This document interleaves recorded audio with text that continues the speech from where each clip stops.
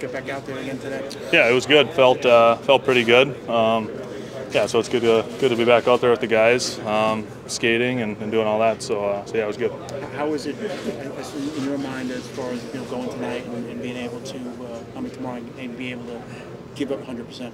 Yeah, I mean we'll go talk to Rammer and the medical staff and just kind of take it day by day, see how it feels tomorrow, and you don't want to rush it and make sure that I'm back to 100%. And so yeah, we'll just see where it goes tomorrow, and yeah.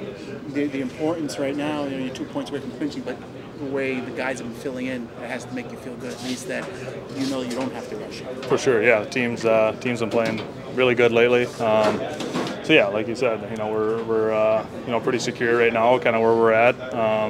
So yeah, you don't want to rush it. You don't want to be dealing with this going into the playoffs. So yeah, just no point in rushing it for sure. But today on the ice, back to normal. Yeah, felt good.